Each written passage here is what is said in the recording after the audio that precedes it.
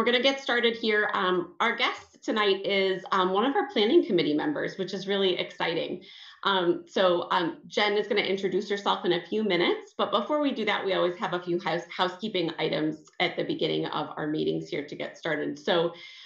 Just some housekeeping things to think about. First of all, welcome to Zoom. I know we've been doing this for a long time, but just kind of a quick reminder here. You want to make sure that you are muted on your end if you're not talking. So just make sure that you're managing any ambient noise around you.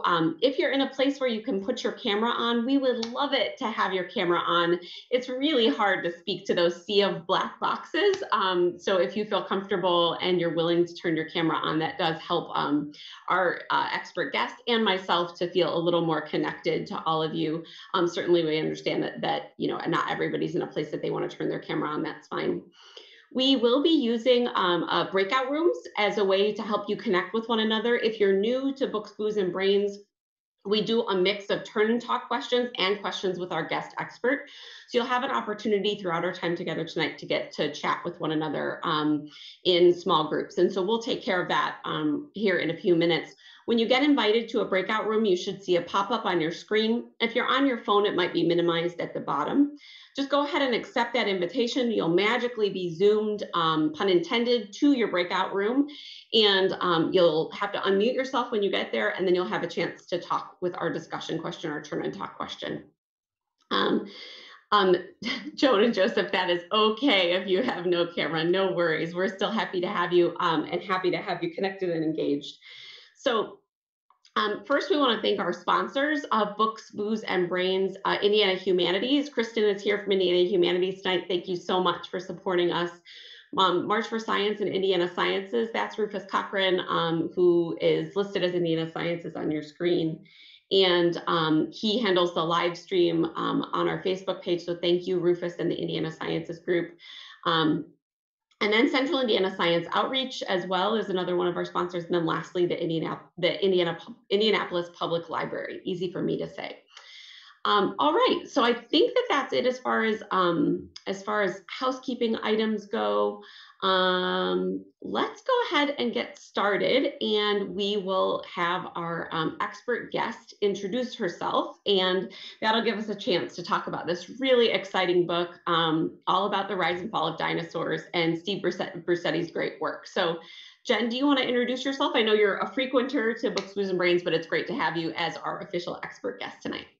Thanks, Krista. Yeah, it's a bit weird to be on this side because I won't be the one answering the questions at the end. So I'm Dr. Jennifer Renee. I'm the lead paleontologist and manager of the Natural Science Collections down at the Children's Museum. So for those of you who haven't been to the Children's Museum since your kids were young, we actually have a fully functional collections. It's fully accredited. We have specimens that we do research on and use for exhibits. We have a full preparation lab where we're prepping real fossils that we go up and dig ourselves. So when you're going down to the lab and you're talking to people there, to quote John Hammond, we're the real miracle workers of, in this case, Mission Jurassic, not Jurassic Park. So I'm kind of a classic paleontologist where I was that kid that they're like, oh, they'll grow out of that dino phase, and I just never grew out of that dino phase. That and Lego, and believe it or not, I get to use Lego in my day-to-day job. So there you go. And warning to all those parents who have the kid that's just a dino phase, it might not be just a dino phase. I think what really drew me into paleontology as well is I like learning new things. I like learning about different kinds of things, and I like not knowing all the answers. So with paleontology, you have this ancient ecosystem where you don't have animals that are exactly the same as today. You can't go out and look at them. And so you have to MacGyver your way through things. I think most paleontologists, no matter what part of your job, you have to be a good MacGyver. So I got to get a 2-ton block out of the field, and I've got plaster, burlap, and a bobcat. How do I do it? I've got a dinosaur that all I have is 3 bones. I got to try to figure out which group it belongs to.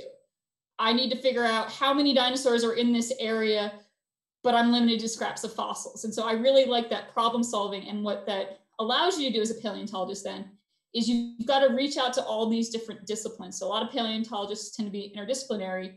And so you'll find us teaching geology, veterinary science, medicine, engineering, because we have to reach out to all these different fields to help us So not only do we get to play with some really fun toys, which Steve kind of talks about a bit in the book, but you also get to meet some amazing people that you become lifelong friends with. So we're those people that have like that list of friends. They're like, oh yeah, I've got a friend in the UK who does this random thing. I got a friend in Brazil who does this random thing. Because you've had to reach out to these people and ask about how you're going to solve these questions. Because that's kind of what happens. You have a question and then you have to say, okay, how am I going to answer this question? And you have to reach out to a whole bunch of different people. And that's really one of my loves, is to just always have these questions and then to try different kinds of things and to travel all over the world to try to answer these questions. So that's kind of me in a nutshell. And my favorite dinosaur, if anybody's interested, I like Allosaurus and Deinonychus. So for those of you who know what they are, good job. That's awesome. And I'm sure we'll get more into that a little bit later. So can you tell us a little bit more? One of the things I loved about this book was hearing about the author's sort of path to his career. Can you tell us, I know that you kind of mentioned that as a kid, you were really excited about this stuff. Can you talk a little bit more about what your career path looked like, just so that folks who maybe are not familiar with your background can learn a little bit more about it and how you might take on a career like this? Sure. And actually, kind of ironically, my mom and dad are on this as well. Hi, mom and dad. So they supported this love from when I was very little. I'm from upstate New York. We don't have dinosaurs. But we do have kind of the same fossils that you find in Indiana. So your corals and your shells and that kind of stuff. So started just kind of collecting fossils around. I think when my parents redid their garage, they found like a ton of these random fossils I collected when I was 5. So just collecting these fossils and then, going on trips to different museums to see the dinosaurs. I was the kid who taped all the dinosaur specials. We were actually very lucky. The geologist emeritus for New York was in a little rock shop in Kinderhook. So I could go to him and ask questions because he actually taught my favorite paleontologist. So I was able to have these conversations with this geologist about, my favorite paleontologist when he was his student. When I was in high school, we had a program that was to show students how to kind of go about doing science. So you found a mentor and you did an actual science project, and it was for 3 years. And for that, I went to the Academy of Natural Sciences in Philadelphia because my dad found an article where they had just described a new dinosaur from Egypt. And he's like, dinosaurs, Egypt, 2 things she loves. And a lot of my family's from around that area. So they kind of dropped me off one summer, not knowing what was going to happen. And that became a really pivotal point in my career because Philadelphia, I joke that they hatched me from an egg there. I started there as a wee intern, and I continued to go back working with those people in the field, in the preparation lab, and they continue to support me to this day. It's a really tight-knit group. If anybody doesn't know the history of paleontology, Philadelphia is kind of where vertebrate paleontology started in the New World. And I just had a great group of mentors who became lifelong friends. And I actually ended up doing my master's at Temple University in Philadelphia, and that tied in more as well. But yeah, we've kind of dispersed into the wind, but we still call ourselves the Philly group. So whenever we go to conference, there's the Philly group. So we became this really tight-knit group of people that I can turn to now. So I'd say Philadelphia really helped drive that passion. And then between my master's, I was looking for a PhD program, and I was having a very hard time because I am not a stereotypical paleontologist. I don't do what Steve does, which is taxonomy, cladistics. I don't do that. I don't put zeros and ones in a computer. My specialty is in paleopathology, so injuries, diseases, infections in fossils, and also bone chemistry. So I didn't really fit in anywhere. I was very lucky when I did my master's that I had someone who was pretty much a mirror image of me, who let me kind of go. So I ended up doing my PhD in Manchester, UK, which is another tie-in with this book. So yes, I did my graduate work over in the UK. So I was able to go over there because that group was really starting to tie in all these different disciplines of how you answer these questions with some really cool techniques. So we were using the synchrotron, which is basically a high-powered X-ray source to look at chemistry, original chemistry in fossils and extant animals, and micro-CT scanning. So actually one of my good friends, Charlotte Brassey, is mentioned in this book. And then Carl Bates and Peter Falkingham were also there when I was there. So it's nice to see some of the people I know in the book. But from Manchester, I got to meet a whole slew of European scientists, try some whole different techniques, and really let my curiosity just fly out the window because I had all these different people that I could turn to. And then after Manchester, I moved back to the States, and I ended up in Indianapolis, where ironically right down the road at Newfields, there's someone who uses similar techniques on art. And so now I'm still doing stuff and getting to talk with them as well.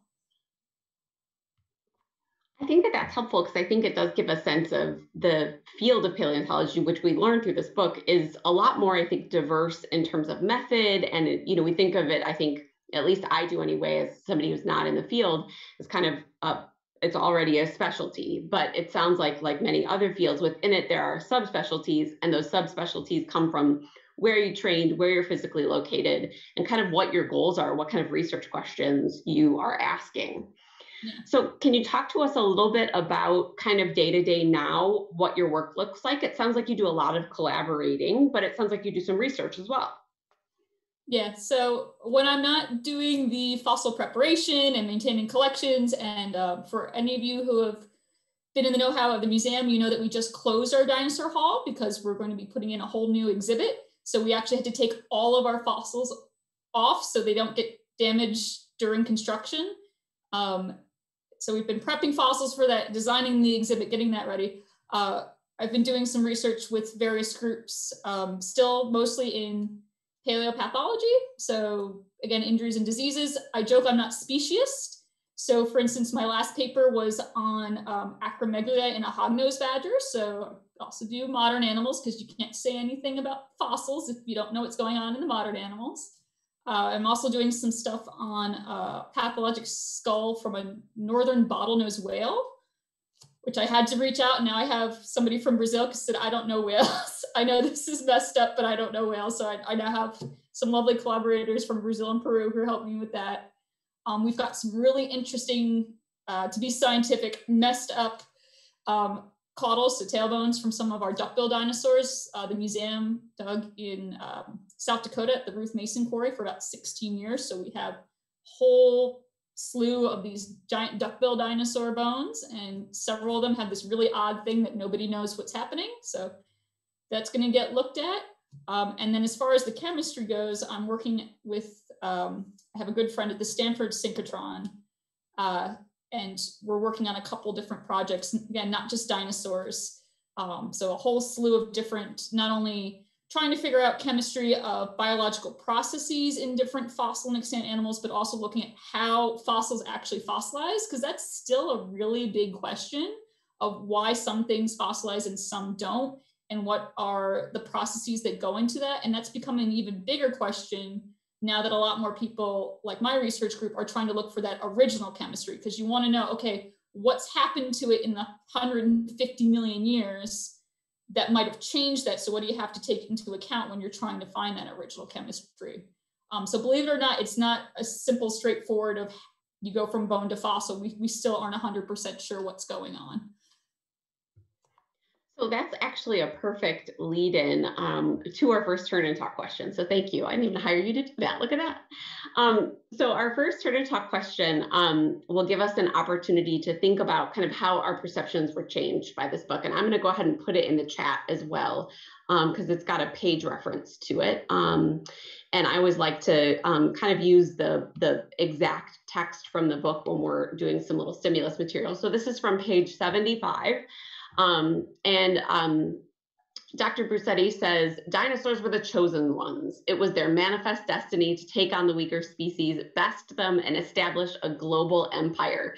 And I love that because I felt like he was talking about this like a Marvel movie or something, right? Like there's this, like you see this really great kind of origin story. So I think that, at least for me, before I entered this book, I think I thought of dinosaurs as sort of this evolutionary dead end, right? Like that there was a catastrophic event, they kind of all died out. That was sort of where things end. But it sounds like there's a lot of evolution that's happening, and what we know in terms of how dinosaurs did develop over the 150 million years that they were here on the planet. So my, I guess, short form of this question is, how did this book change your perceptions of the ways that dinosaurs evolved?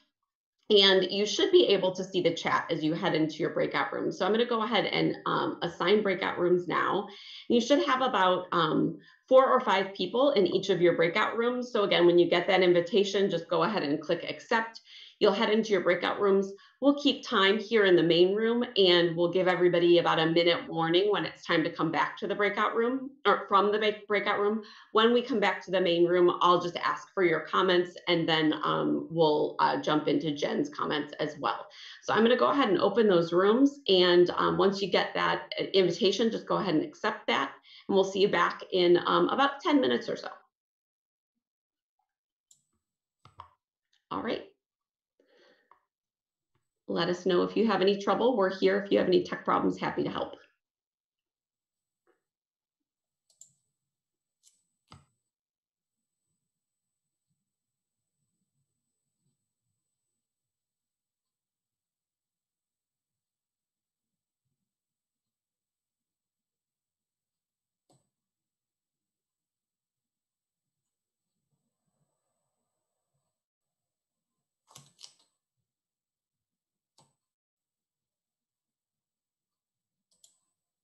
Right, Jen.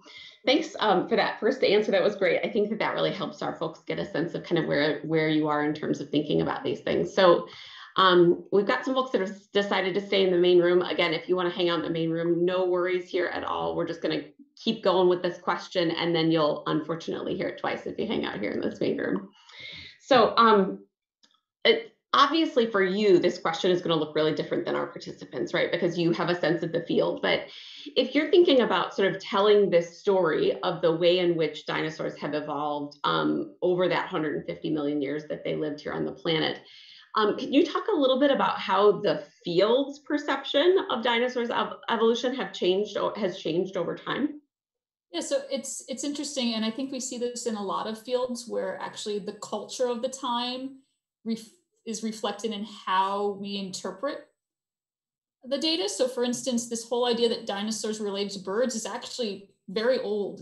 It's back in the early to mid 19th century, and then it gets changed once you get into about the Victorian era because they're viewed as lizards, and lizards are slow and stupid, and there's no way they can be viewed as birds. So you can really trace kind of what the culture was by how we perceive dinosaurs. So the same with them being a success being versus being a dead end. Again, in Victoria era is like, oh, humans are success and these things aren't around anymore. So obviously they're a dead end and they didn't make it because they were so slow and stupid and yada yada. So it's interesting because you'll get these peaks and troughs of what people think. And what's interesting is sometimes you'll have something and then it'll go away, and then you find a fossil that tells you, oh, it's there, and then it goes away. So the classic one I think for paleontologists is the sauropods in swamps. So it's like, oh, they were in swamps because they were so fat that they couldn't walk around. And then we're like, no, according to a lot of the fossil finds and the footprints, they didn't live in swamps. They're perfectly fine doing this. And then one of the first dinosaurs I worked on was a sauropod that was found in a mangrove. So it's interesting because paleontologists have to be very humble because you realize that you might say something now, but in 10, 15 years, there might be a fossil, there might be a technique, there might be, something that comes out and just completely wipes your slate.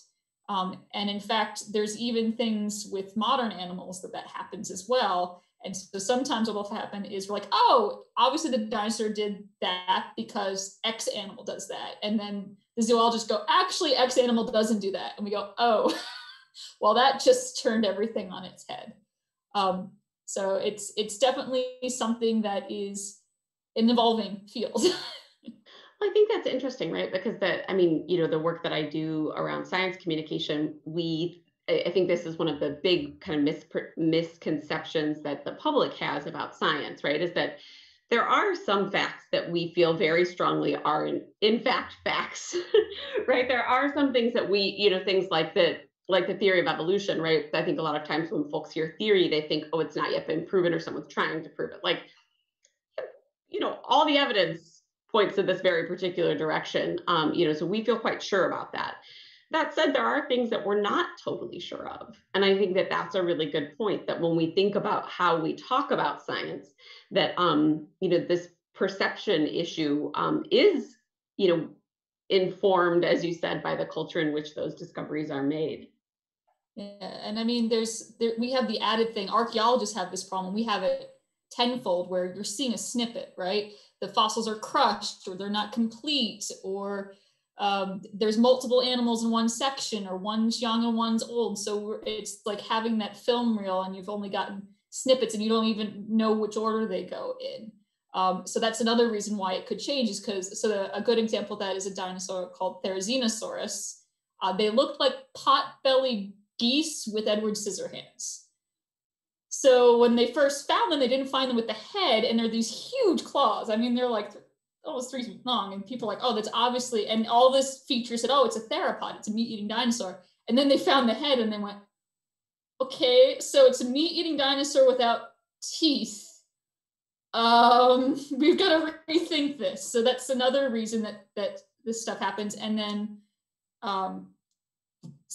also, as far as cultural goes, it's people opening up more to collecting fossils in different countries, and also just the internet allowing us to know about these different fossils that might be in a small museum, or in a museum that's from a country that we don't associate with dinosaurs. So that's one reason I really like this book, is he talks a lot about fossil locations that I don't think people associate with fossils. So, you're in Poland, people are like, what, Poland? Poland's got fossils? Like, yeah. So the kind of being more connected culturally has also allowed us to change our views on science, because we're learning about more specimens and finding more specimens to kind of fill in those gaps. And filling in those gaps means that you have to sort of tell the story in a different way. So how do you do that at the Children's Museum, where your primary audience is an audience that looks for a story, right? They sort of hang on to those relatively simple stories. So how do you kind of work to talk about the idea that that the science is evolving, to folks who are kind of looking for that solace in the black and white? Well, they always assume that we found all the dinosaurs. And we're like, no, we go out every summer and find more. So we jokingly say that's job security. And what we try to tie in at the Children's Museum, because again, we're kind of sparking that interest in science for the next generation, is we like saying, we don't know. And you know what? Like 10 years ago, nobody was using, well, I guess it was a little bit older than that. I'm going to show my age now. It's like 20 years ago, no one was using a synchrotron to look at fossils. We didn't know that was a thing. This is why museum collections are so important. We didn't know we'd be pulling DNA from mammoth bones. We didn't, there's all these things we didn't know about because we had new techniques. So I like telling the kids, like, hey, if you want to be a paleontologist, there will still be plenty for you to add to the science. I said, you might, what I'm saying right now, you might come visit me as an undergrad 10 years from now and say, hey, Dr. Renee, guess what? That just changed. And I'll be like, see, you too. Because I think that's another thing. Like the kids are like, oh, I can't be a paleontologist. They have to know all that stuff already. No, guys, it's still changing. And that's one of the things that I also think helps kids get interested in STEM through paleontology, is this fact that like we still have all these things that we're not sure of, or that we could slightly tweak, or we wish we had another fossil. So it's like, no, 10, 15, 20, 30 years, we're digging in an area that's been dug for 150 years and we're still finding stuff. So it's also not just you have to travel to these far off places that no one's ever been to. You can go to Wyoming, McDonald's down the street, well, for us 2 hours away, but McDonald's close by, and you can still find fossils. And we're still finding new fossils in these areas because we're also getting better at identifying things. So for the longest time, we didn't realize dinosaurs had feathers. So a lot of them were probably just prepped right off the fossil because they didn't know what they were looking for. And now that we know this, we go, okay, slow down. Same with, okay, scrap material. We can start doing destructive analysis. We can do histology. We can do chemistry. We can do ancient DNA or ancient proteomics work. So there's this whole slew of stuff. You could stick a new student in a museum collection that had been looked at by 50 other scientists, and they'll still probably find something new.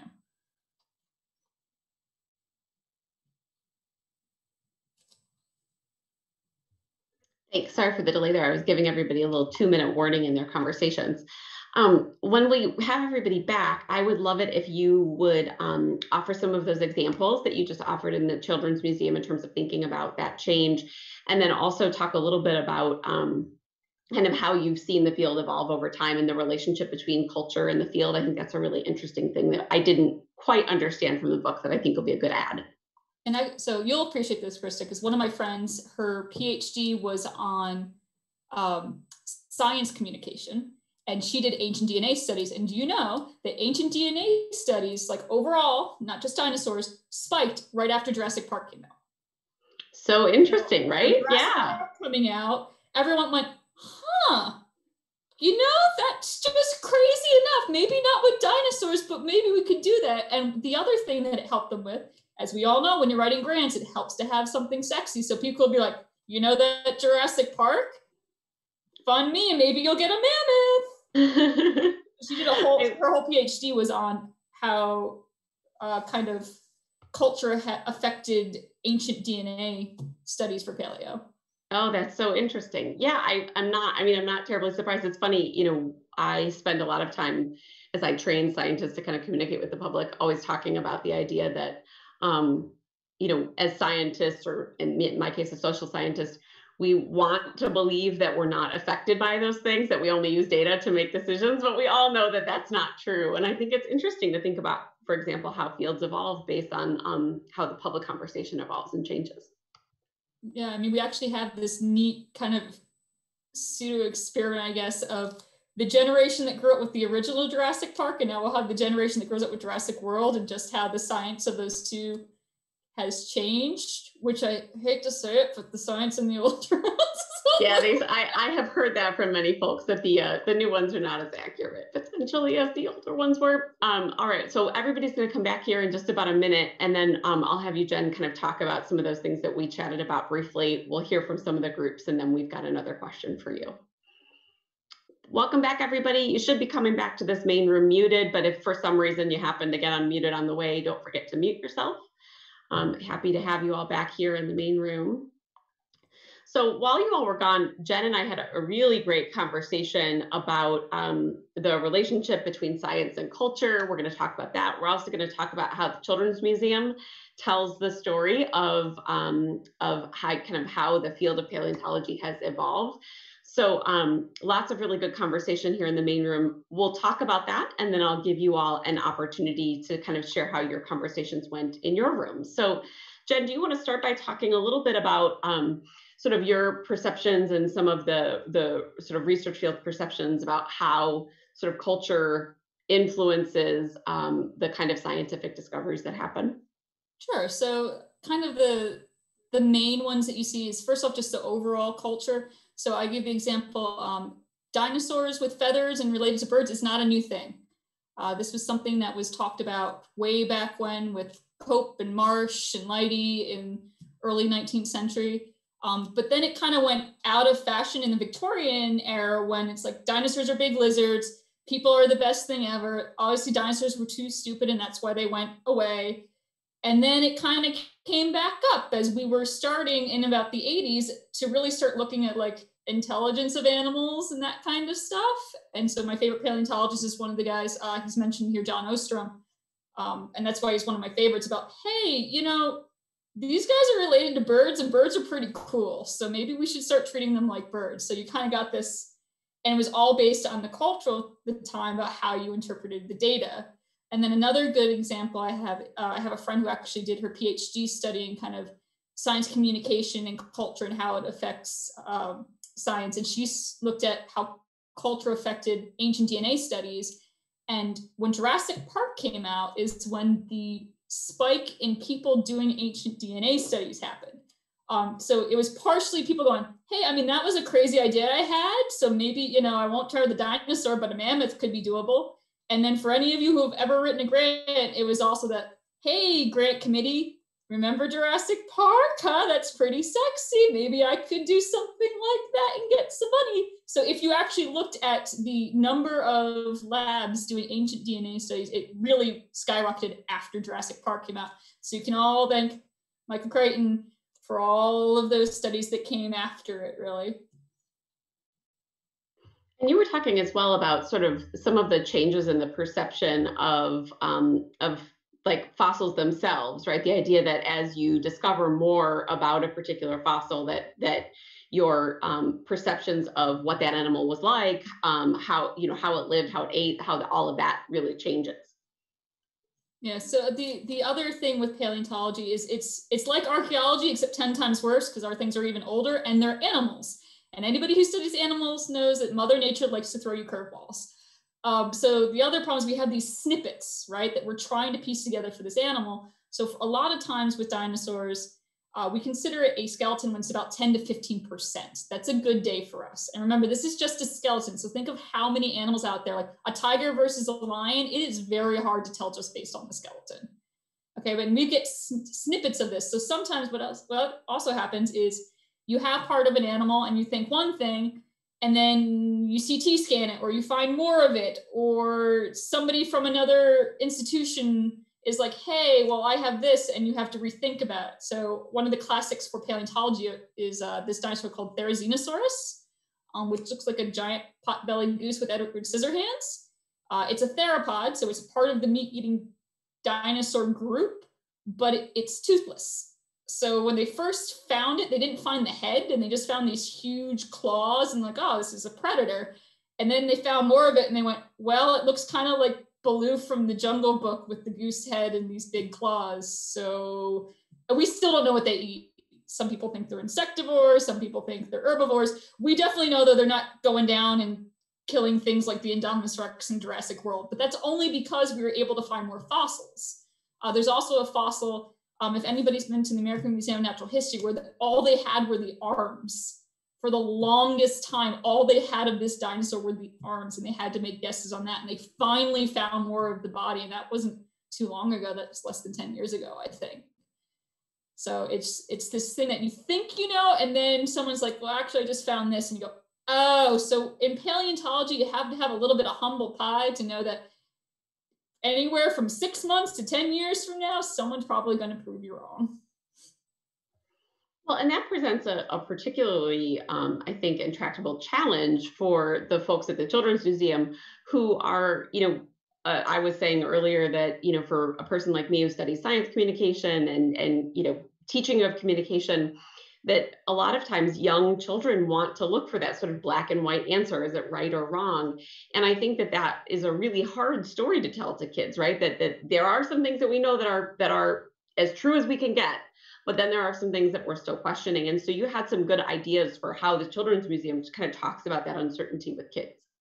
Yeah, so one of the fun things is that and this is for adults as well, everyone thinks we found everything and we know everything. So everybody gets really excited when we say, no, no, no, we go out every summer and we're still finding fossils. And this is an area where people have been collecting fossils for over 150 years. We're still finding fossils. And one of the main goals for us at the lab is to inspire interest in science, especially for the youngins, to hopefully get them into the STEM fields. So to say, hey, yeah, there'll still be dinosaur fossils around when you're an adult, and we're still learning new things. I'm using techniques now that were unheard of, back when I was an undergrad. And as things are, I joke that we're also those people, we can't afford the new iPhone, but once a couple of variations go out, we can get the older version. So things like micro CT scanning, because we can't use medical ones. We have to use the ones that the engineers are using to punch through rock. All these different techniques that we didn't have available 10, 15, 20 years ago, which is why Natural History Museum collections are so important, because you never know when you're going to be able to do this stuff. So just having those techniques available to do that, or finding these new specimens as more and more countries are showing all of the great dinosaur fossils that they have. And, we're collaborating more globally, all these questions we can answer. So I love telling kids, hey, if you become a paleontologist, you could come back. And if I'm still here, you could say, Dr. Renee, you're wrong now. And that's cool. Like, that's job security for all of us, that we're still learning new things. And then it's a constantly evolving field. So I like telling kids, hey, I don't know all the information, because I think kids get scared and think that adults do. And so it's nice for an adult to say, I don't. And what I like about my job is that I'm still learning new things and finding new things, and you will be too. Yeah, I agree. And I think that that narrative, again, that idea of, sort of lifelong learning, all of those things really probably resonates really well with many of your guests. So I would love to hear from some of the folks that were chatting in the breakout rooms about how this book may potentially have changed your perception of the way that dinosaurs evolved. So if you had an interesting conversation or an interesting question that came up in your small group and would like to share that with the group right now, you're welcome to do that. And there are two ways. You can use the reactions button at the bottom of your screen to raise your hand and I can call on you. Or if you can't find that button, you're welcome to just turn on your mic and mention something. We're happy to hear from you. So how did this book change your perception of how dinosaurs evolved over time?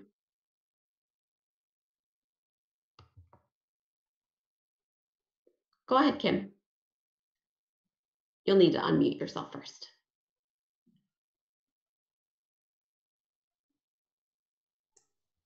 There are several things. The fact that some of the dinosaurs, grew into dinosaurs within 30 years.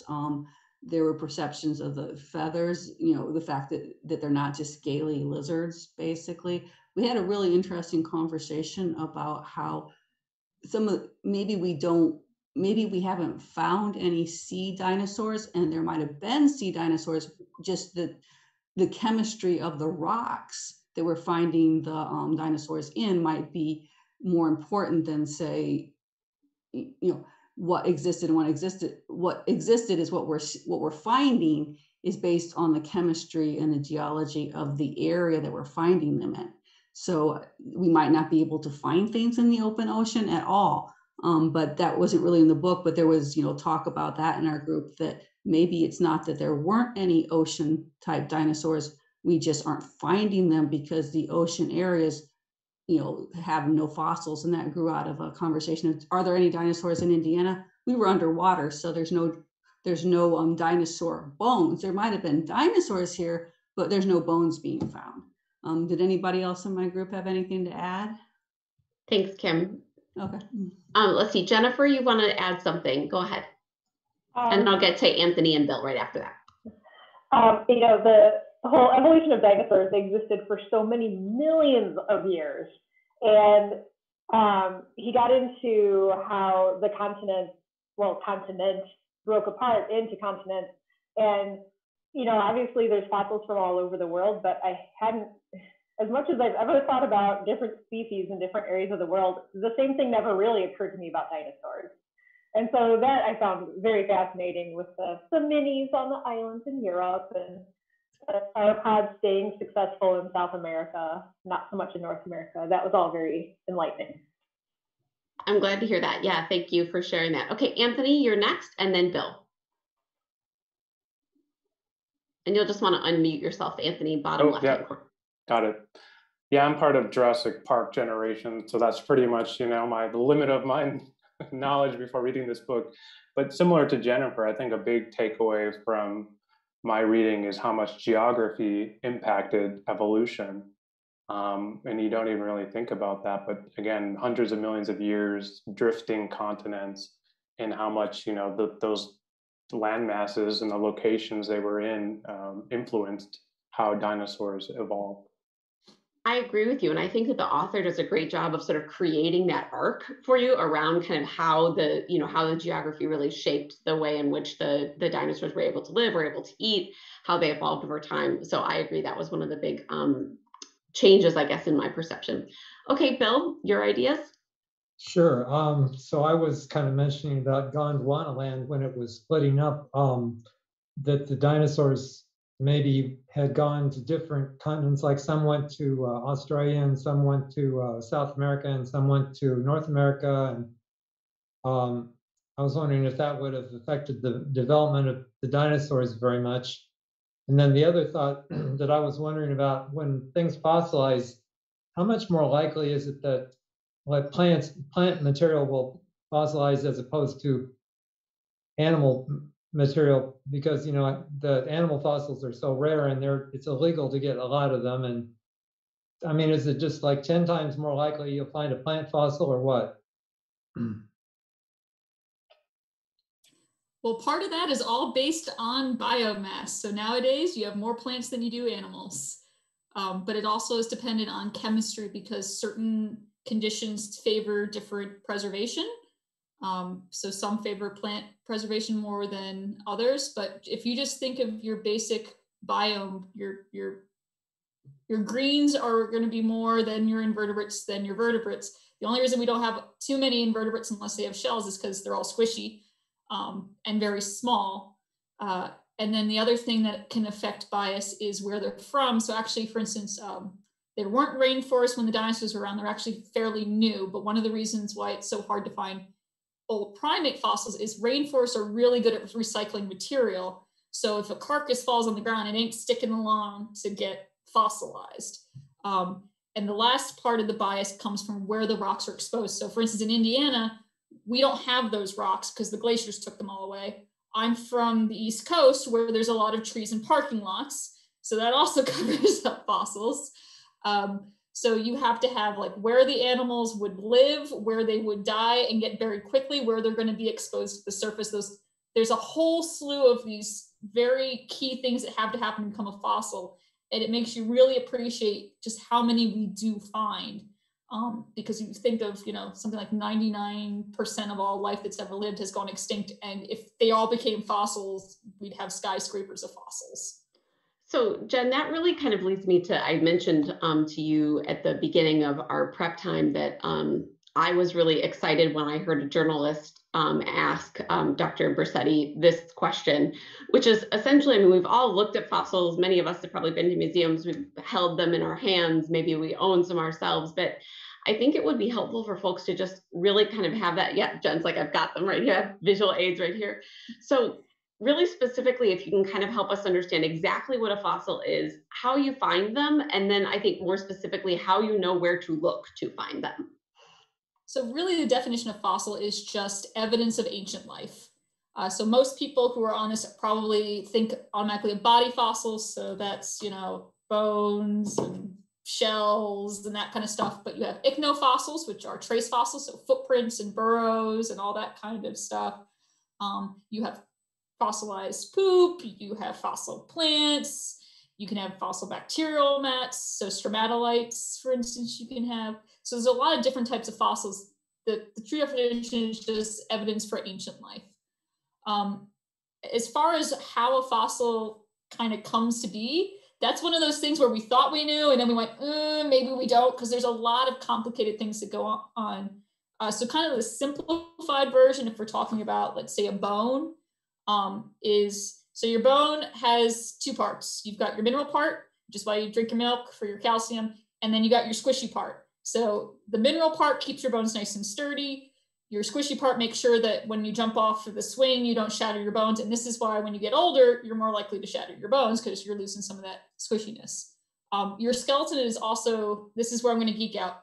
You can put half the periodic table into your bone apatite crystals because the bones are meant to store things when you need them and release them when you need them. So you're a new you, like something like every 7 to 10 years. It varies based on the bone and how old you are and all that. But your skeleton's meant to substitute stuff in. So when your bone gets buried, all the squishy bits get grayed out, so they decay out. And as the pour water is going through, everybody here in Indiana has seen your shower head where you have the crystal growth on it.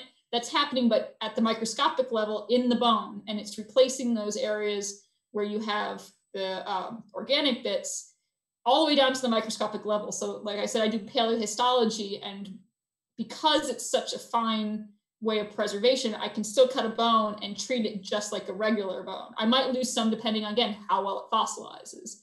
So what you end up with, depending on how old it is, so things like mammoths and such are what we sometimes call pseudofossils because they're not completely fossilized. They haven't had a long enough time to become a fossil.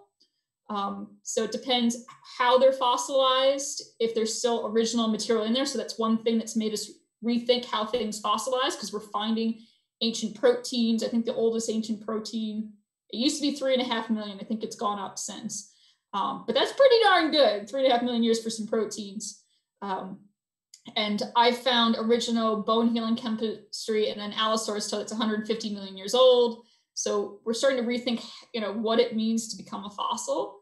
But at the same time, if you go to Australia, they have a good chunk of their fossils that are opalized. nothing's in there.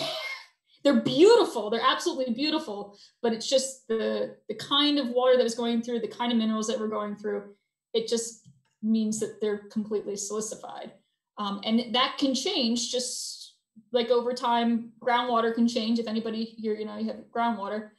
So sometimes even within the same quarry, and we see that at Arctic site in Wyoming, that some fossils will be a slightly different color than others, or slightly different preservation style, or better preserved than others. And it's just how fast were they buried? What's the water going through? And the kind of bone itself. So if you're a nice sturdy bone, you're probably going to last a little bit longer and have more time for those waters to go through versus a fragile one. But that's not always the case. And there's a whole other slew for things like soft tissue preservation, so that plants kind of cheat because they kind of have like hard, soft bits, but there's a whole thing for plants. There's, how soft tissues preserve is a whole study. Because again, we're like, oh, they're just bacterial mats. Oh, whoops, chemistry says they're not just bacterial mats. We have to rethink how we look at this. So your basic body fossil is just pore water going through there and replacing the bone a bit by bit. And this is why when you look at different vertebrate fossils, they can be different colors. So if you go to Dinosphere, when we reopen, you'll notice that even with our two different sauropods or two different long necks, they're from two different quarries. One's like a chocolatey brown color and one's like a black purple color. And it's because they're from different quarries where there were different minerals going through at the time. Yeah, that's really helpful to think about sort of, again, all of those different environmental factors, as well as those, individualized factors that help shape how we think of what a fossil is and where it comes from. So I've got another turn and talk question for everyone. And Bill, I noticed that you've got a question, so maybe we'll grab your question on the flip side of the turn and talk question. And this one, I think it will ask us to zoom out a little bit. One of the things that I loved about this book was just all of the amazing scientist personalities that the author brought up, right? We got a chance to meet lots of different scientists with different backgrounds and different interests in the science of paleontology. And so I've got a little list of folks from the book that for me were some of my favorites, just in terms of telling those stories, and I'll put those in the chat for you. So my question here is kind of twofold. So it's kind of a long chat message if you want to read it, but the asterisks there are just the list of our scientists. So here's my question. One of the things I loved about this book is all of the scientist personalities that the author describes. Who is your favorite, and why would it be helpful to include all of these personal characteristics about these scientists? What does that tell you about the field? What does that tell you about them? So I'm going to ship you back out into your breakout rooms, and we will talk about that for a few minutes, talk about what it is about these personalities that makes this book compelling. And also, maybe if you have a favorite, talk a little bit about why you liked that person and what they did. And I'll bring you back in a little bit shorter time. This time we'll maybe go about 6 minutes, and I'll bring you back.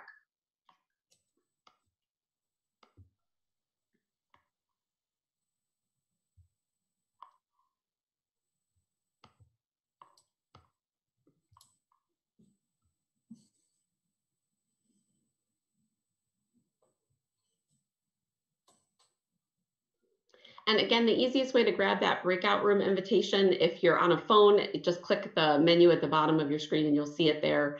And you can head into your breakout room, or if you would prefer, just let me know. And if you're having trouble, and I'm happy to help you. It looks like some folks have bounced out. We'll make sure to get you in a room here. Give me just a second. There we go. All right. Looks like we've got folks headed into a few different rooms now. And if you hang out in this breakout room, like I said, or hang out in the main room, the biggest thing is that you're just going to hear answers to questions twice. All right. So, Jen, you mentioned that that Jingma is now the paleontologist at the Field Museum. That's exciting. Oh, she's a character. She's well known in the Vert Paleo group. So it's funny because, one, vertebrate paleontology in particular, like the invert paleontologists kind of shake their heads because we tend to be the rock stars. So they're just like, oh, you don't have a big sample size. You just have the sexy dinosaurs that everybody cares about. But it results in these like larger than life folks that have these backgrounds that you're like, really? Part of it, I hate to say, is because like in some archaeology positions, you have to already kind of be well off to stay in there. So you get, so, you know, for some of the history, especially, you get some very eclectic rich people that are just like, I like fossils and I can afford this, so I'm going to go off and do stuff. But, you know, you also have some great historic characters that kind of break out of the norm for what we think of a scientist. So, you know, Mary Anning is a classic one of this female fossil collector who's just rocking it in the UK, getting new species named after her.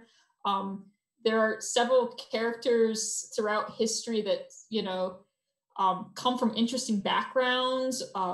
LGBT is really well represented throughout the history of paleo. So there's something about this field that just draws in these eclectic people, and it makes it for a very colorful and interesting group to talk to. What do you think it is about the field that draws folks that maybe are kind of left of center? Well, one, a lot of artists are big into paleo, and I think it's that love of trying to recreate something that nobody knows. And a lot of, we actually rely heavily on artists because that's how the public views our fossils, is right. Like, you ask any kid what a T-Rex sounds like and looks like, they're going to point to the Jurassic Park T-Rex.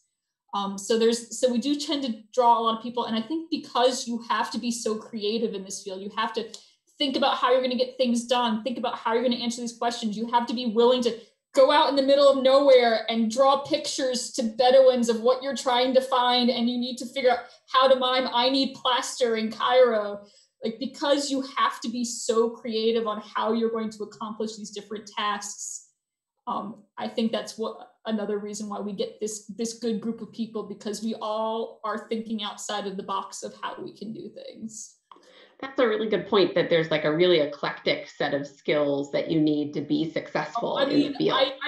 I put casters on a crocodile, help put casters on a crocodile today. You know, that's another thing. People are like, oh, you just did dinosaurs. I'm like, no, I also need to know like how to drive a truck, and I need to know how, like, we're doing rigging training for how to lift a 2-ton block, and I need to know how to program a synchrotron to start doing this work. So I need to know physics and chemistry, and for when I'm making my histology, I need to operate a rock saw. So again, we're MacGyvers. That's the best way I can really describe paleontologists, whether you're in the field trying to figure out how to get something out, or you're in the lab prepping it. You know, we have tools from a dental pick all the way to these very specialized pneumatics that we get from Germany. It's whatever works. We always say there's no wrong way to prep, like one right way to prep a fossil.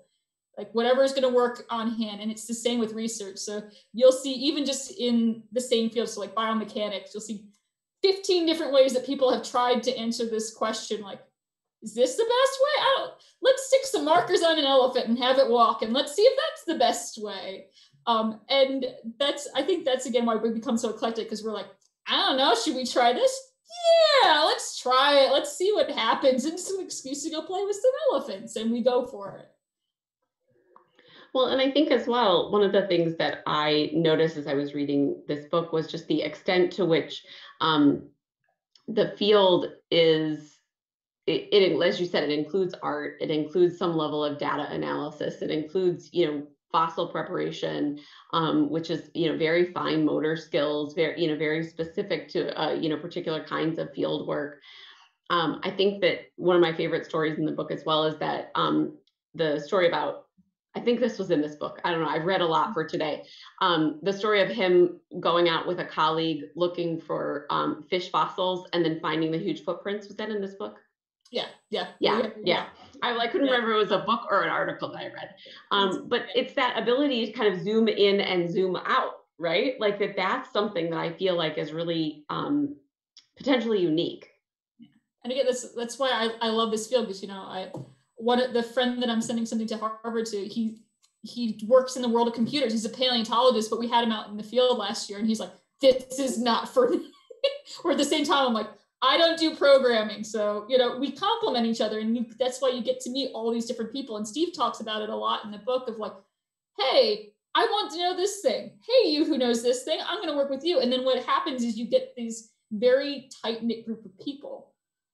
So it's funny because a lot of paleontologists are very protective of their data because we have so limited amounts and grants are limited. But at the same time, you have these very close-knit groups. So like I joked about the Philly group. And even amongst students, there's a lot of kind of this unspoken, you help each other out. So for instance, one of the big conferences and professional groups in North America is the Society of Vertebrate Paleontology. And it's not in their code of conduct, it's nowhere on the website, but amongst the students, there is this rule of the pay it forward rule. And if you went in as the first time as a student and you didn't know what was going on, and an older student or postdoc took you under the wing and showed you around, then you should do that for them. And it was very surreal for me to, I had a great big brother, Andy Farkey, who's a wonderful guy, an expert in ceratopsians. And it was very odd for him to say, okay, you do that when you're more along in the field. For me to then take people who are now professionals and be like, oh, I don't know that person either. Let's just go over and talk to them and just show them around. And so it was this knowledge of the students that, we realize that some of these guys have big egos or are very intimidating because of their background, but the students' ability to just say, I got you. We're going to help you out. Let me go introduce you to these folks. That's really cool. It sounds like a really like you said, a really collegial field. Like there's a lot of folks there that are supporting one another. And I think that's, what makes a field, at least for me, makes a field attractive, right? Is the opportunity to be able to collaborate with kind folks who want to help me learn. Yeah. And again, because there's not a million job positions, if you started within a group, so again, my Philly group, we're now all over the place. So now you have people that you're reaching out to from all these different types of institutions from all over the world that, you met in that one area, but now you've kind of spread to the four corners. And you're still keeping in touch. One of my high school mentors I contacted about 6 months ago asking about fake foliage for an exhibit. So I'm like, I never thought in a million years I'd be contacting you about exhibit design. He's like, I know, crazy field this is. So it looks like folks are just coming back. I love when that happens. It usually means that folks are having good conversations in their breakout rooms. So my apologies for having to pull everybody out of those great conversations. It's always really fun to hear how your conversations went. Before we do that, I'm going to ask Jen to sort of share some of her ideas about why she thinks the field of paleontology is as eclectic as it is, and is able to sort of attract characters like the ones you've heard about in this book. So anybody who knows paleontologists, and I see several on here who definitely know that we are an eclectic group, and we're pretty wild and crazy. And I think part of that is, again, we have to be MacGyvers. You have to be very creative in this field. It doesn't matter if you're taking fossils out of the field, prepping them, storing them, researching them. You have things and these problems that you're like, okay, I've got a 2-ton block, I've got to move. How do I do this? So it requires you to kind of become a jack of all trades. So I need to know how to do plaster, how to dig, how to drive a truck off-road, how to, all these different things, chemistry, physics, how to program computer stuff, just to do this one job. So it's really a good field for people who like dabbling in different things, who tend to be people who are very eclectic and, have big personalities. The other thing is we tend to attract a lot of people who are interested in the arts. Artists are the best preparators. They have great eye for color and texture differences, and they have a steady hand. We do a lot of molding and casting and putty work. Artists, when we open in 2022, if you want to come volunteer, let me know. But artists are also how the public views our fossils. So they're not going to view how the paleontologist drew a T-Rex. They're going to say, oh, this is the artist reconstruction. And so we do get a lot of paleo artists, or just artists in general, who are interested in paleontology. I know of plenty of people who have an art background who work in fossil preparation labs. And we all know artists are also a very eclectic and, jacks of all trades kind of people, because you're also dealing with, okay, how do I reconstruct an ancient ecosystem that we don't know what it really looked? We don't know the color. We don't know this. We don't know that. So you have to think outside the box too. So you're bringing together all these people that are MacGyvering their way through work, and you're going to get some characters when you have to do that. Just because that's the nature of the job. You're also sending us out to the middle of nowhere. If you're in a country that you don't speak the language, you got to say, I need plaster and burlap. Like, how am I going to convey to this person I need plaster and burlap? I did geology field school in Turkey, and teaching the kids what an earthquake was, they looked at us like we were nuts because we had this limited Turkish. And we're like, how do you, we said we're going to rock school. And they're like, we don't believe you're going to rock school. So it's also just that, you know, getting out of these situations, you know, I'm in the middle of the Egyptian desert and I need a tire for my car. And I need to explain that I'm digging dinosaur bones, but I don't speak Arabic. You know, it's those kind of situations. Thank you. Yeah, I think that that's helpful. And I think that the other thing that's fun for me in terms of being able to read about all of these different scientists is the idea that the field is welcoming of folks from many different backgrounds. And I think, as I understand, hearing more from Dr. Brusetti talk and hearing more from you, that the field is becoming kind of more diverse over time. Yeah, and even throughout history, there's been a lot of famous paleontologists that, you know, were not the norm for science. So, you know, the kind of classic example is Mary Anning. You know, that's time when women, you didn't do science, and here she is getting species named after her and people fighting over her specimens.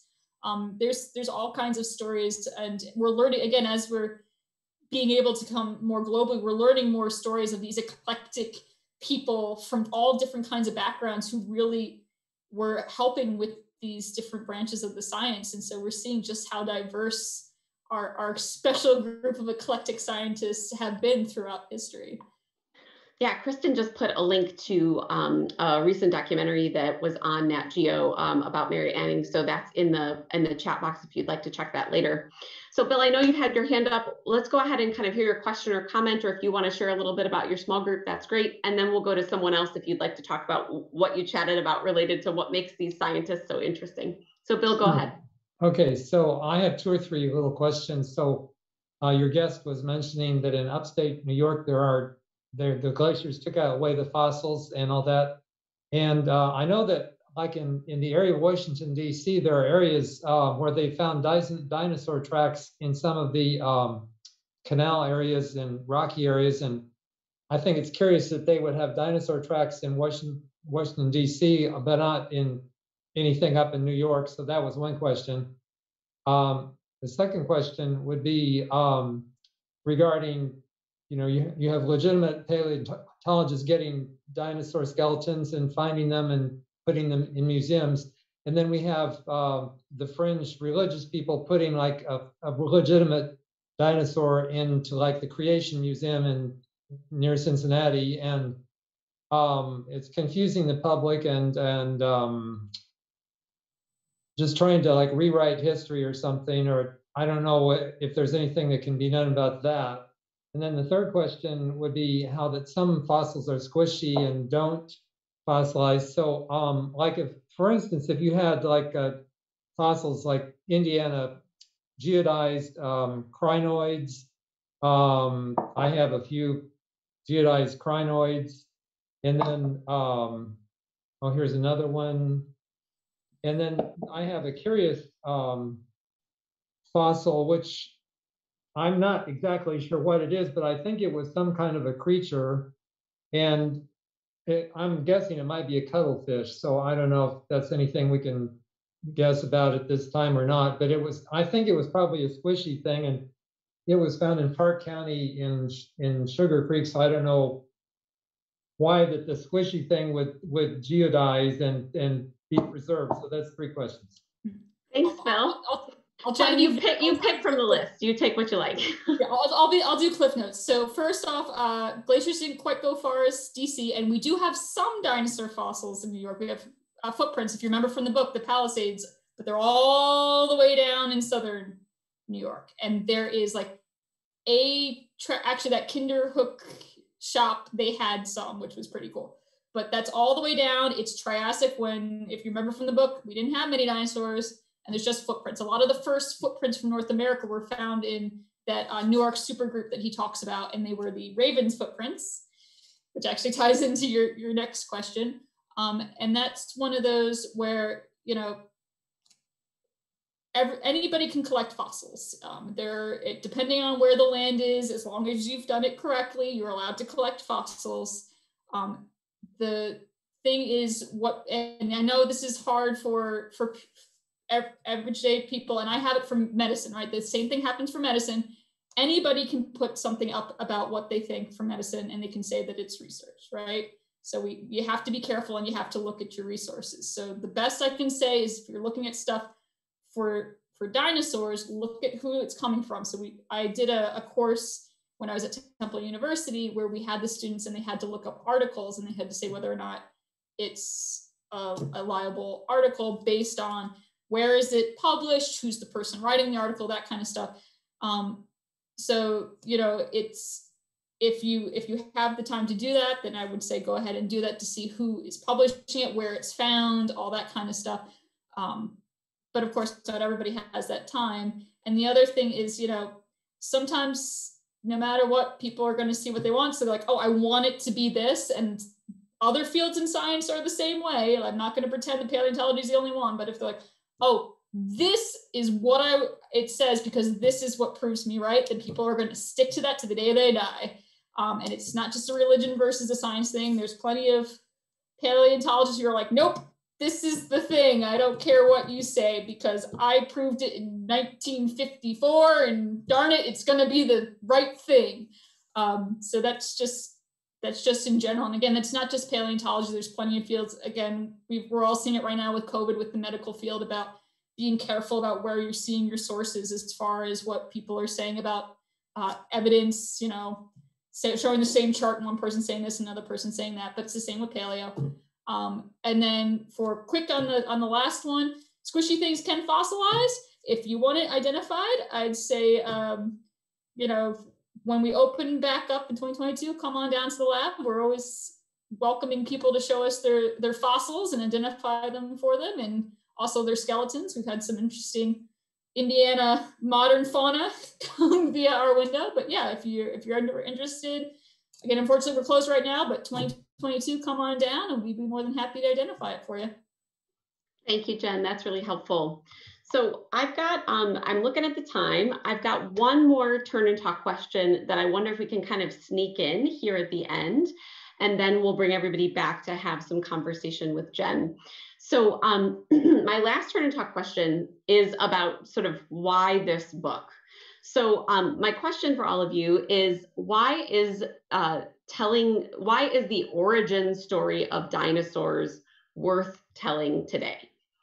And I think that the author gives us some answers, and I think that Jen probably has some answers, but I want to put that in the chat for you. That's your last turn and talk question. It'll be a relatively short one. I'll bring you back in about 5 minutes. Why is the origin story of dinosaurs worth telling? So we'll head into breakout rooms one last time, and then I'll have you back here in about 5 minutes or so.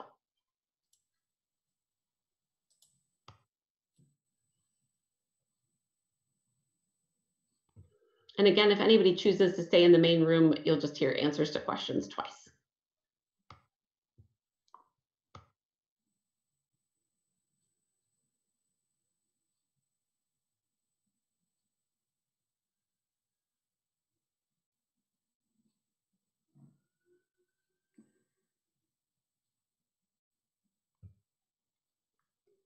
All right. So Jen, what do you think about this book? Why do you think that this story is worth telling right now? I mean, one of the things I remember as I was listening to interviews with Steve was the idea that he had been working on this book for a long time. And so I'm interested to hear kind of your thoughts about why, and I guess this book is a couple of years old, but why maybe right now might be an interesting time for a book like this to come out. I think there's a couple things. One, there was kind of this golden age of paleo kind of when I was growing up, and I really like that this book came out because it shows the newer generation of paleontologists.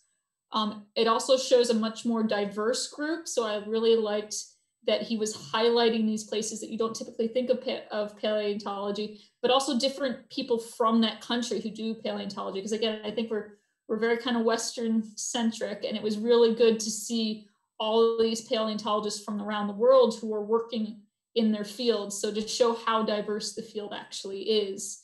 And then lastly, just kind of this idea that we're still learning new things. So, the Barosaurus skeleton that he worked at, that's been up at the AMNH since I was a kid, but they're able to do new stuff with it. So it's kind of that combination of seeing that there is new blood in paleo. So don't worry, kids, there's youngins out there doing it. Like it's Still not work just to be done. Yeah. And it was, I mean, it was great to actually see people that I've worked with instead of being like, yeah, I remember seeing them on TV when I was 5. It was great to see that. To see the diversity of paleontologists in the field and the diverse places that you find fossils, and having all those fun stories of these paleontologists really working to, it's their heritage, right? Really getting their heritage out there, which is a big thing right now for paleo. It was a big thing in archaeology a while back. It's becoming a big thing in paleo of showing your pride in your fossils. And then just showing all these new techniques that are available and how that is changing our views, that this isn't a very static kind of thing, that just because they're old fossils doesn't mean that you have to have old views, that you can be constantly changing how you look at things. I think for me, that whole, evolution of perspective, the other reason for me why I think, and sort of why I think this question is important, is the relationship between this work and climate change. Mm-hmm. That for me, as I read this book, I was constantly thinking about, kind of the very, very long arc of history, right? And that when we say the long arc of history, we're usually talking about human history, but seeing history kind of from this perspective. And I think that, Brucetti does a really good job of helping us put some perspective on just how young humans are in comparison, and just the extent to which the extent of the damage that we know we've done in that time. Yeah, I mean, paleo is the ultimate long-term experiment, right? So paleontology has been used to kind of show what changes in climate can do. I know that's the big focus of the new Smithsonian fossil galleries, is how we can use the past to interpret what might happen with the future with climate change.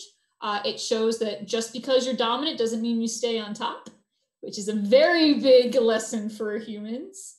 And fossils have been used for other long-term experiments. So for instance, how do you store rad waste? I have a friend who studies uranium storage, and fossils are really good at sucking up uranium. How do they keep uranium sturdy for 150 million years? So they're also kind of helping us, well, now you have all this rad waste. What are you going to do with it?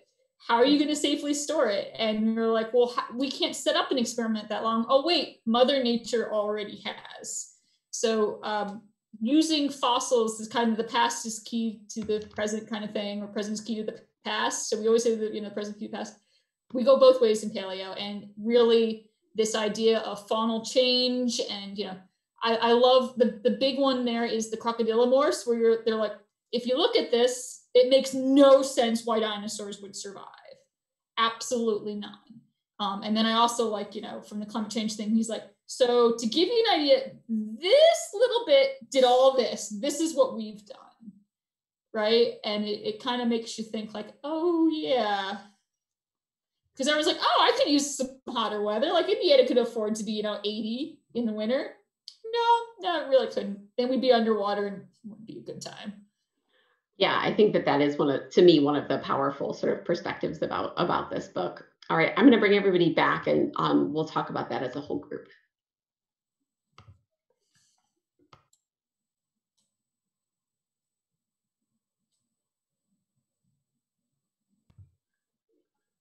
Again, always happy to have you back in the main room. Thanks for coming back. I am always, like I said, sad to bring everybody back, because I'm sure that you're having great conversations in your breakout rooms. Jen and I had a great conversation here in the main room. We'll talk about it here in a minute, and then hopefully have some time for all of your questions.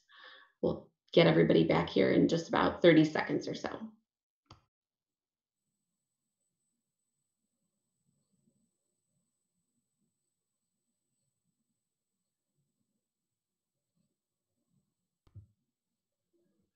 Jen, I'm really proud of myself for staying on time tonight. I'm usually terrible about it. We only had to skip one question. Yeah. Pretty good. All right, looks like folks are coming back. Thank you so much. We'll get started here in just a minute and hear kind of some of your perspectives, and then have time for questions for Jen. I'm trying to make sure my New York doesn't show and I don't speak too fast. No, it's fine. It's fine. I'm always accused of speaking too quickly in these, so I'm right there with you. It's one of the nice things about the chat, right? At least with the chat, I can give everybody the question again so that when you head into your breakout rooms, you've got a good question to work from. So Jen and I hung out in the main room here, and I asked her kind of what she thought was the most important thing about telling this story, and kind of why right now, why is it important to tell this sort of origin story of dinosaurs? And Jen, you had a couple of ideas about the field and about how things have changed in the field. Do you want to say more about that? So I was mentioning there was kind of this golden age for paleo outreach kind of when I was a kid. And you keep seeing the same old white guys over and over and over and over again. And it was still, I mean, even now kids know Jack Horner. So I really liked that this book had kind of the newer generation of paleontologists. So you could see that it's still a field that, you know, we didn't stop back in the 90s. We still have people coming. It was great to see people I actually have worked with in there, to see, you know, the diversity of people in the field. So I really liked that he highlighted places that you don't think of when you think of fossil finds, and also the local paleontologists there, because it's becoming a really big thing to make sure we highlight that there are paleontologists from these different countries, and they're doing a lot of work in their field, in their country, to kind of bring paleontology more globally. And then to highlight how much new information we're still learning from all these old fossils. So I gave the example, he mentions the Barosaurus at the American Museum of Natural History. I mean, that's been up since I was a kid. And the fact that they're still saying, oh, well, there's still stuff we can learn from it. Let's bring it on over and do something different to it so we can learn more information. So I just kind of really liked this book highlighted, you know, we're not still stuck in the 90s.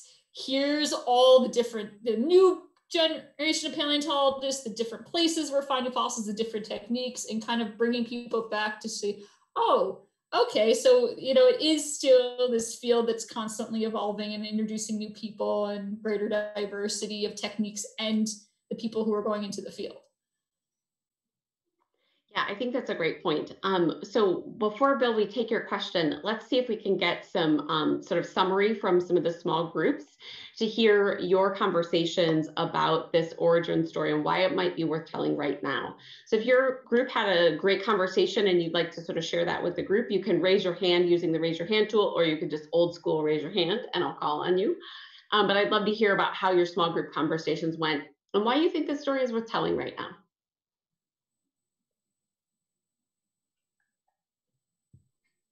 Go ahead, Kim.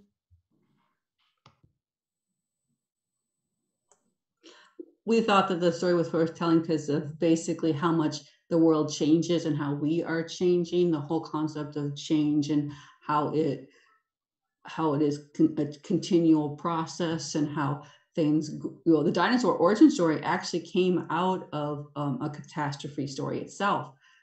So where they had a massive die-off, and then the dinosaurs filled in those niches, and the change is still our world is an ever-changing place, and that's why we thought it was a important thing to study the origins of the dinosaurs. Did anybody else have anything to add from my group on that?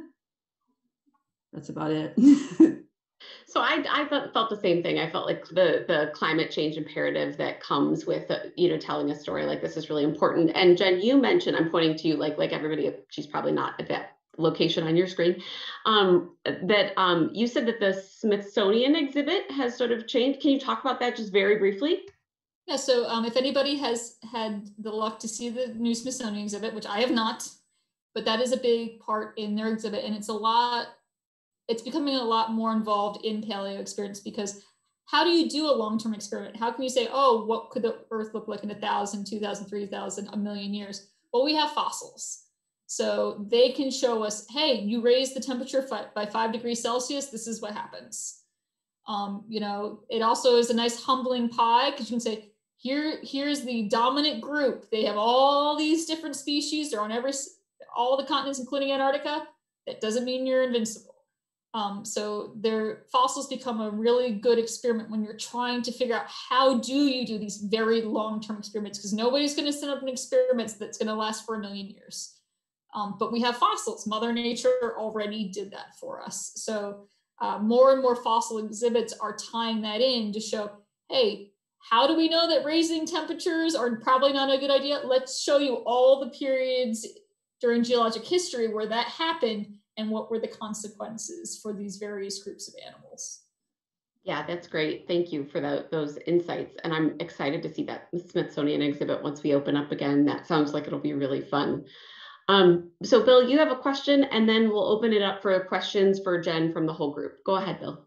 Hi, so I have maybe a couple questions. The paleontologist Paul Sereno of Chicago has made many famous discoveries, and I hadn't really heard anything much about him lately, so I didn't know if he was still active or if he's still going on expeditions and finding things. That's the first question. And let's see, the other question. Let's see. Well, while you're thinking of it, Bill, there's another question in the chat, so we'll take that one as well. That is, Rose asks about the dig site in Wyoming and its relationship to the Children's Museum. So if you could, Jen, maybe answer Bill's first question and then switch over to Rose's question in the chat. Yep. So Paul Sereno is still doing work. He is one of those people that classifies as a character. I think it's mentioned in the book. He made like the top whatever men, sexiest men under 40 or whatever. That's Paul. Like that pretty much sums up Paul. But like any scientist, he's kind of like taking the back burner and letting his students do more stuff and gets to pick his projects. I'm pretty sure he's tenured by now, so he's kind of enjoying those good old days. As far as the dig site, so in 2017, we switched from digging in South Dakota, which was 66 million year old rock and mostly in Mosasaurus, which is a duckbill dinosaur, to digging in Wyoming, which is 150 million year old rock, and we're dealing mostly with sauropods. So those are the long necked dinosaurs, like the ones bursting out and looking into the museum. We're dealing with dinosaurs that get as big as 2 T-Rexes, so 80 to 90 feet long. We had the hip section of our dinosaur, so it's including the rock and the jacket, weighed 3,600 pounds, to give you an idea of the size of these things. We jokingly discussed that the fossils are my size versus I have a preparator named Taylor who's close to 6 foot. So are they Jen size or Taylor size? And we go on that. But every summer the Children's Museum goes out and we dig more fossils. We work with the University of Manchester, which is my alma mater, and the Naturalis Biodiversity Museum in the Netherlands. The past couple of years, we've been digging mostly to get fossils out for display because in 2022, we will be opening 2 new galleries and a third that is kind of getting a facelift. And that's going to include 2 of these sauropods, 2 of these long-necked dinosaurs, some footprints, because our site also has footprints, and some marine fossils, because we also have, there was a seaway in there called the Sundance Sea. So we have ichthyosaurs, which are those things that look kind of like a marlin and a dolphin got together. We have one of those guys. We get a bunch of different kinds of fossils. And I'm sad to say, because we've been digging so many fossils, we have over 1,000 fossils from the one quarry alone. We haven't gotten to explore the whole mile. We have a square mile. So I'm very excited to see what other fossils we can find. But we found several different species of sauropod. There are about 11 different ones known from that area of the Morrison Formation, which is the rock we're working in. We found hundreds of shed teeth of meat-eating dinosaurs. We've got pathologic elements, which I'm super excited about, some messed up bones. We've got a bit of crocodile, we've got a fish, we've got plant fossils, we've got all kinds of things. So I joke that it's a site that keeps everybody happy. So if you don't like dinosaurs, there's plants. If you don't like plants, there's some other reptiles. If you don't like them, there's some marine fossils.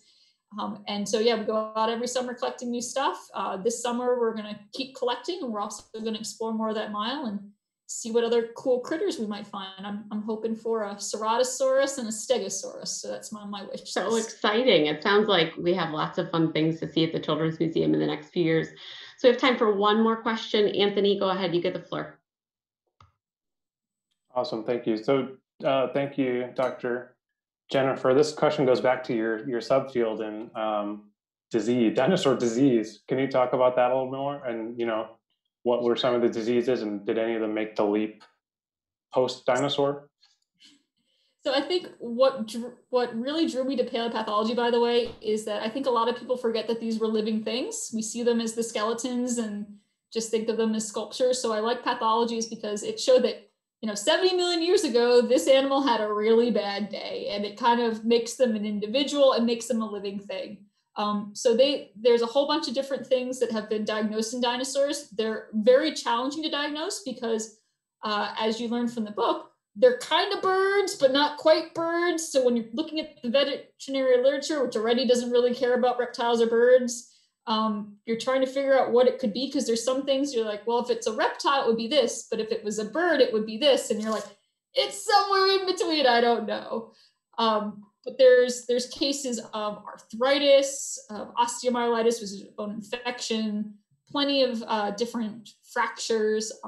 There's cancers recorded in fossils, septic arthritis. We have possibly a bucked shin in our one sauropod, which is something that apparently horses that do jumping competition get a lot. So I have a lot of veterinary friends where I'm like, eh?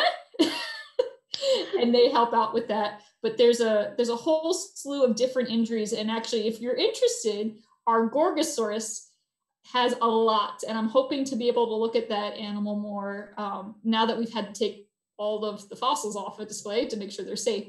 But I mean, that Gorgosaurus has something like, I don't know, like 20 different injuries, from fused caudals to a fibula that's actually, it's forming a J. So in life, it might've been sticking out of the skin, to like losing teeth in the front jaw. So probably would have been drooling a lot. There's all kinds of interesting things. And we also have, if anybody visits right now, we have Bucky the T-Rex and Sue the T-Rex out. And Sue's got I think the third or fourth most pathologies of any dinosaur, including on her one humerus, her one upper arm bone. She has a muscle avulsion where the muscle actually pulled off of the bone. So there's a lot of, I'm geeking out now, I'm sorry, but there's a lot of really cool things. And this is one of those things where originally you could just kind of look at it from the outside because nobody wanted to let you cut it up. But now that we have micro CT that can penetrate through that dense rock, we're able to better diagnose. But I always give the caveat of if you went to the doctor with something, you hope that they're going to do multiple tests before they tell you what you have. I just have a skeleton and it's 70 million years. So usually I can say, it's probably this. Well, and that gives us lots of opportunities, as you said, to kind of keep learning from all the great work that you're doing at the Children's Museum. Thank you all for your engagement tonight. I'm so sorry that we're out of time. Please join me in thanking Dr. Jen Ane for being with us and always being a great supporter of Books, Booze, and Brains. I'm always happy to have you in the planning committee. Thank you so much for your hard work. And also thank you for being our featured guest tonight. We would love to see all of you back on April 27th, again, the last Tuesday of the month. Our book for next month is called Superior, The Return of Race Science by Angela Ciani. And our featured guest is one of my colleagues at Indiana University School of Medicine, Bronson Tucker Edmonds, who is an OBGYN and a health services researcher. And she looks specifically at the issues of health disparities in communities of color. So a nice different kind of shift to go from the ancient world to some of the challenges we're facing today, but I think we're going to have an equally engaging discussion. Again, same location, same Zoom room. We'll be happy to have you back April 27th. Thanks again to all of our great hosts and partners, Indiana Sciences, Indiana Humanities, and Central Indiana Science Outreach. Krista Hoffman-Longton, see you back next month. Bye-bye, everybody.